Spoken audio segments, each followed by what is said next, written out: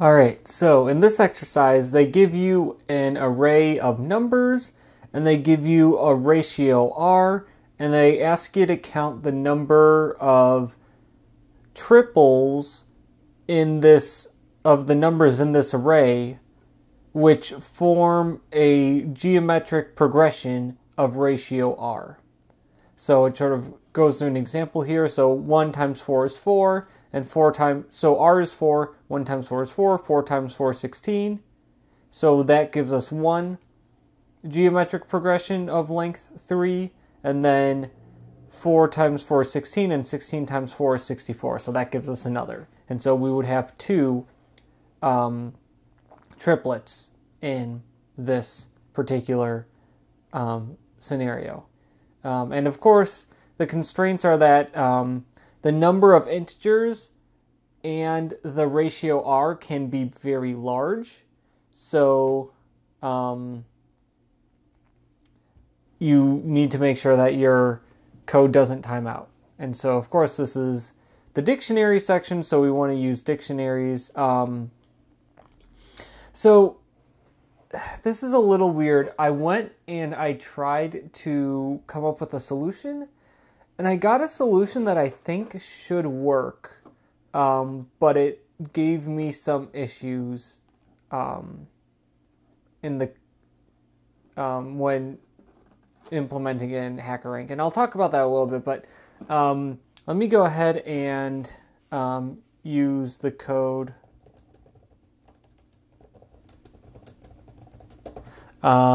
Again, this is another one that I went to the discussion section to get the code for. So basically, here's the idea of what we're going to do. We're going to keep track of two things, so count to 0. We're going to have a dictionary of how many times each integer in the array appears. But we're also going to have an additional dictionary which tells us how many pairs we have. So how many pairs of numbers we have a, comma, b, where a and b are both integers in the array, and b is r times a. And we're going to use these two dictionaries to do our counting. So for I in reversed array, so basically what we're going to do is we're taking this array of integers and we're counting backwards from the largest one. And the reason that we're doing this is because basically here let's just sort of write out what we're doing. So if now the first thing you'd think that maybe we do is, okay, so let's set the dictionary value of I to be so basically I is some integer in the array. Let's have a dictionary, so our dictionary, which keeps track of how many times each integer appears in the array, let's increase that value by 1. Actually, now that I'm looking at it, no, we can't do that yet.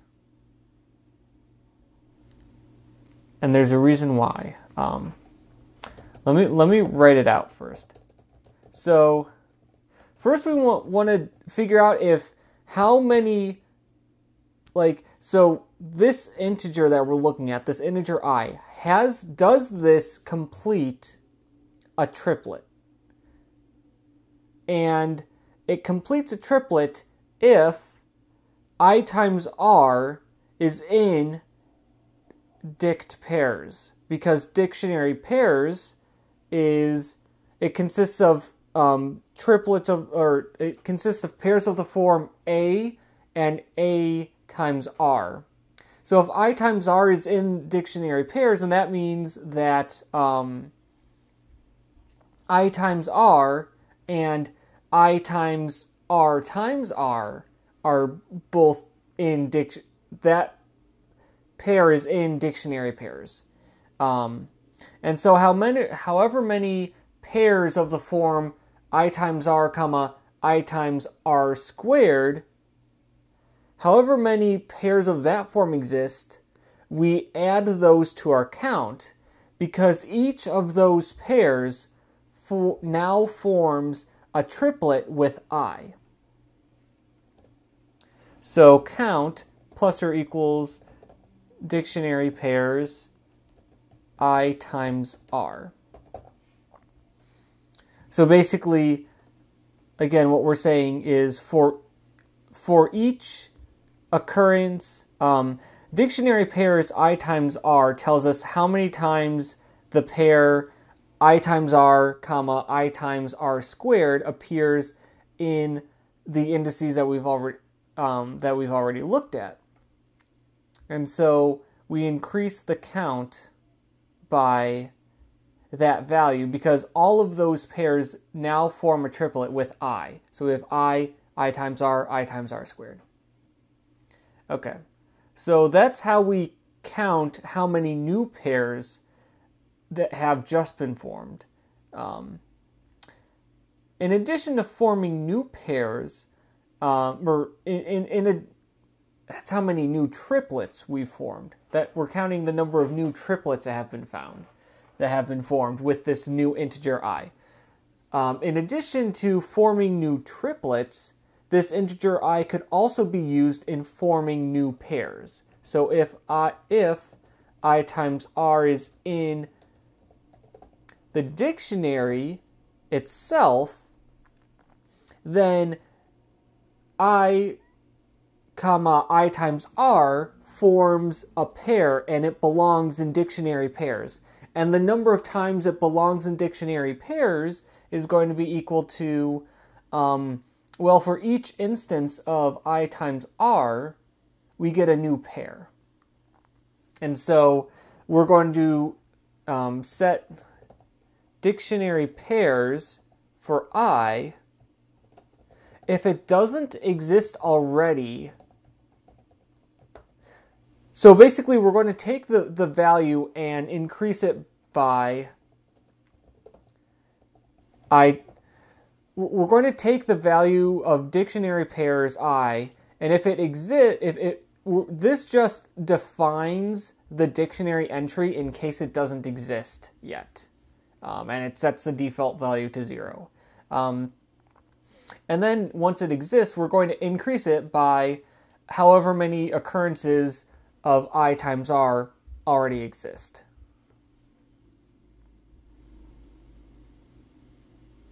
All right, and so we can sort of see here why we needed to do I times R in dictionary pairs before I times R in dictionary. Because if we do this part first, then we're going to increase dictionary pairs I.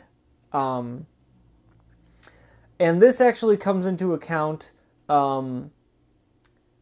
if I equals I times R, which is the case when R equals 1. That's one of the other things about this problem, is that when one of the tricks for this problem is in a lot of the cases in the test cases that they give you, R will be at least 2. And I sort of blindly assumed that R would be at least 2 when I was writing it the first time. But R can be equal to 1, and your code needs to be able to consider that. And so there are some ways that you can write this code in which you deal with the case of R equals 1 separately. That's in fact the way that I did it when I was writing this up myself. However, this code allows you to deal with the case of R equals 1 at the same time. You just need to be careful about the order that you do things in. So here, for R equals 1, if you did this first, then you would be saying, okay, well, this particular value I that we're looking at forms a new pair, and then you take that and you form a triplet from it. You're sort of reusing I twice, and so you're double counting, and that's why you need to do this in this order. But yeah, so you do that, and now that we've taken care of increasing the count and then increasing the dictionary pairs, now we can go ahead and do the dictionary value of I is going to be the dictionary value dot get I comma 0 plus 1, same thing as before. And so again, the reason that we're doing this here is that if we had this at the beginning, then that would cause an issue here if I equals I times R, which is true in the case of R equals 1.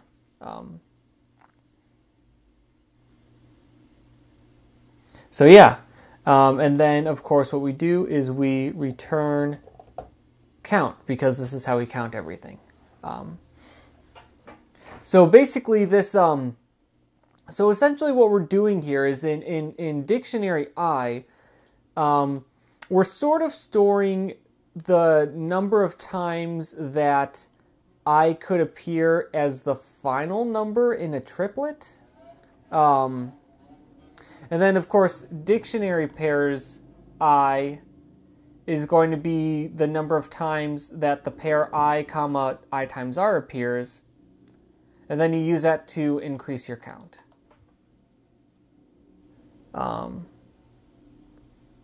So yeah, it's a little difficult to wrap your head around, but this is sort of how you would set this up. I do wonder, before I submit this, I want to reorder this and see if this will work in the test cases where R is not equal to 1. Yeah, exactly. So if R is not equal to 1, then you don't, since I and I times R are always going to be different, you don't need to worry about double counting things, because you're always going to be referring to different things. However, if we submit this, we're going to run into issues with some of these test cases. And in these, look, it even tells you, normally this is locked. I think I actually unlocked this when I was debugging, but yeah, so this is just a bunch of 1s, and so the case of R equals 1 is different. But yeah, if we go back and we undo all of that, then we can run the code and it works fine, and then we submit the code and it works. So yeah, sort of a difficult thing to get your head around, and the fact that part of the reasons why this code is good is that it's short, and I also like the fact that we're because we're doing things in reverse order. In some of these codes, what we did is we started out by defining a dictionary that had all the information in it, and then we used the dictionary. Here we're not doing that. We're only defining things in dictionaries as we need them, and I think that's useful. It's also using this dictionary.get function. This is sort of, if you remember the thing that we were doing before with the dictionary.setDefault value and then increment by 1. This sort of does that exact same thing in 1 line instead of 2. So I really like this, and I think I'm going to start using this in my coding. But the other thing that I was really confused about is, even though, like, of course, you could just go to the discussion section and find code that works, and then just copy and paste it in here and get the correct answer. I really thought that my procedure that I was using should work, even though, like, it's so I have that written up here. It's a lot longer. It deals with the case of R equals 1 separately, and it uses you have to count the number of combinations that you can form, but this is sort of how I thought it was natural to me to deal with this problem. And so that's what I ended up doing. and I ran it, and it worked for some cases, but there were like 2 cases where it didn't work. And I tried debugging this in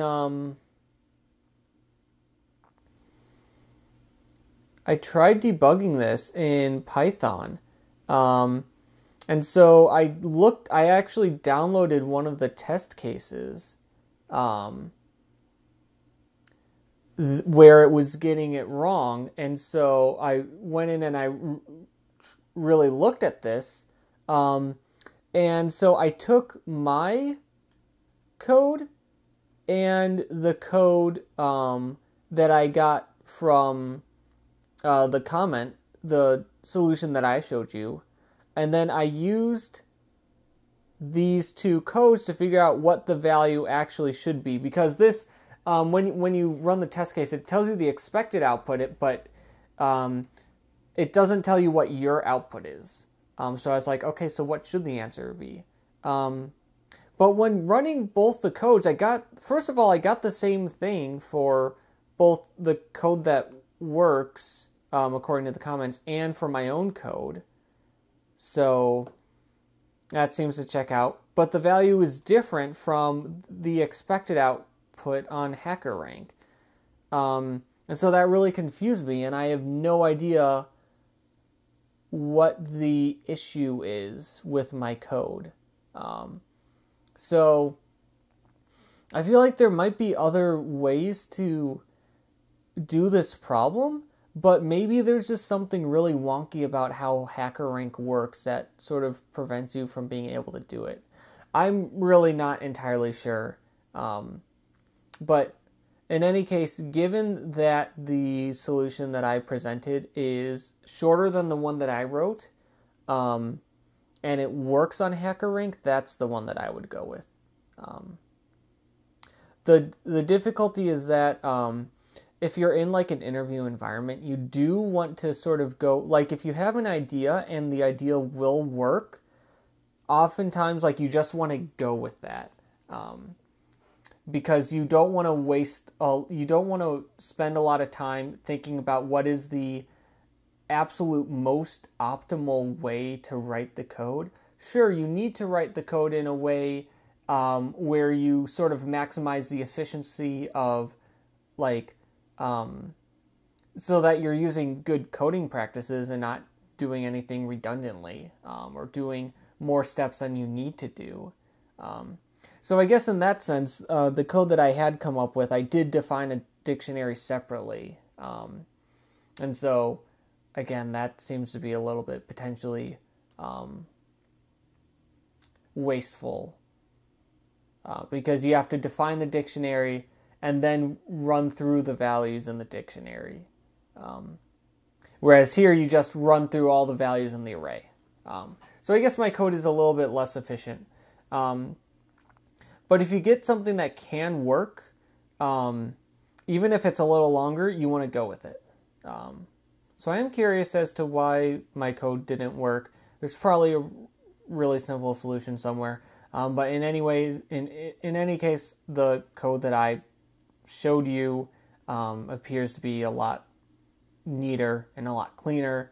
And so if you can wrap your head around why it works, then this is the one you want to go with.